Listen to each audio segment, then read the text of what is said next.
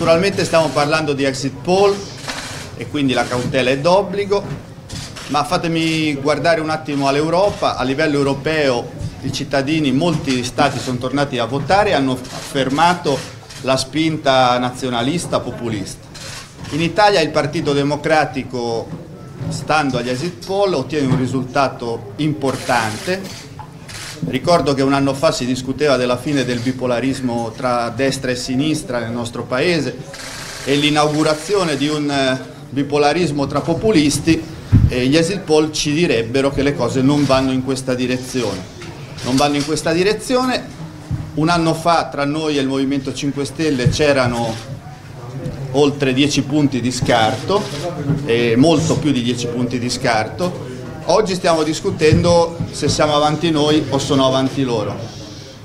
Insomma, il Partito Democratico è in campo, sappiamo che dobbiamo ancora cambiare molto, rivolgersi alla sofferenza del Paese, alle difficoltà di molti italiani, a molti elettori che ci hanno ridato questa fiducia in questa tornata elettorale, ma che non consideriamo un'apertura di credito in bianco. E tuttavia il Partito Democratico c'è, è la forza sulla quale costruire l'alternativa e ricostruire una coalizione di centrosinistra.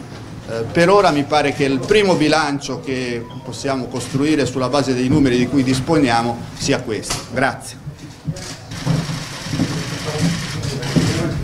Non si speculi sulla paura, si incominci a mettere al centro anche della prospettiva politica non solo gli slogan, ma le ricette serie per affrontare gli elementi di crisi sociale e economica che colpisce ancora il Paese. Noi sappiamo che se tutti i voti che sono arrivati, tanti o pochi che siano, io mi auguro naturalmente tanti, sono una riapertura di credito di pezzi del nostro elettorato che aveva sofferto e che era in sofferenza. Sappiamo che il PD deve cambiare ancora molto rispetto a quello che è avvenuto nel passato, però se questo dato fosse confermato lo interpreterei come un elemento di incoraggiamento ad un più profondo cambiamento e a rilanciare la costruzione dell'alternativa. È finito il bipolarismo Lega Movimento 5 Stelle?